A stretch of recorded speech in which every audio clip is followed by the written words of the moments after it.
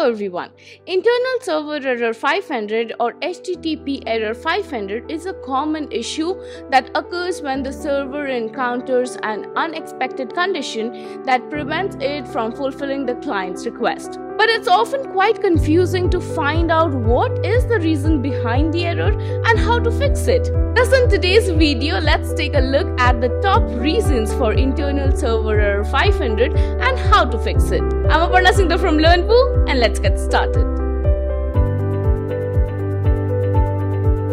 The first reason might be the plugin or the theme conflict. Now, incompatibility issues between the plugins or the themes can cause internal server error 500. To resolve it, deactivate all plugins and switch to a default WordPress theme.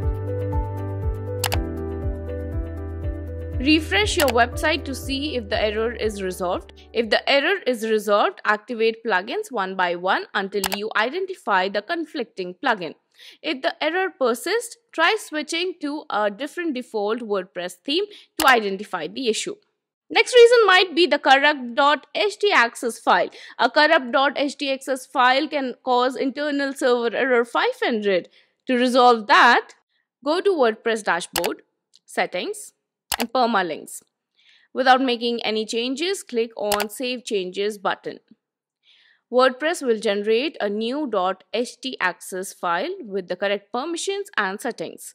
If the error is resolved, the .htaccess file was corrupt.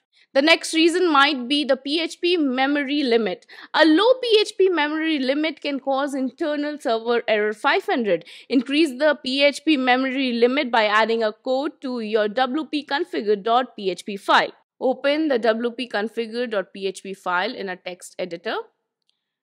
Now add the following code to the file that you can see here I'm adding. This code is mentioned in the description. Save the file and upload it back to the server. Next reason might be the server configuration issues. Now, the server configuration issues such as incorrect file permissions or misconfigured server settings can cause the internal server error 500, for which you simply need to contact your hosting provider for assistance in identifying and resolving server configuration issues. Another reason for internal server error 500 can also be the database connection issues. Verify your database credentials in the wp-configure.php file. Ensure that your database server is running. Contact your hosting provider for assistance in resolving database connection issues. If your hosting provider is unable to resolve the issue, you may need to consider switching to a different hosting provider. Next reason might be the corrupt core files. Now, the corrupt core files can also cause internal server error 500. To resolve that, simply reinstall WordPress by deleting all WordPress files and uploading a fresh copy of WordPress. For that, go to wordpress.org and click on the download button to download the latest version of WordPress. Select all files and folders in the root directory except for the WP content folder and delete them.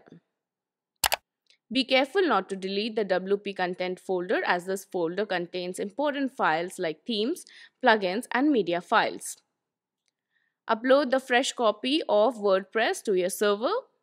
Now refresh your website to see if the error is resolved. The last reason might be the server overload. Well, if there is a high server traffic or server overload, then that can also cause internal server error 500. To resolve it, contact your hosting provider to check the server status and ensure that the server can handle the traffic. Consider upgrading to a higher hosting plan or using a content delivery network, that is CDN, to distribute the server load. And that was all. With this video, you can see that fixing an HTTP 500 error isn't that difficult if you know its reasons and ways to fix it. Do let us know in the comment section if you found this video useful. If you like this video, give a big thumbs up and subscribe to our channel for more videos like this. And don't forget to hit the bell icon to keep getting updates on more such videos. Thank you so much for watching. I'll be signing off and we'll see you in the next video.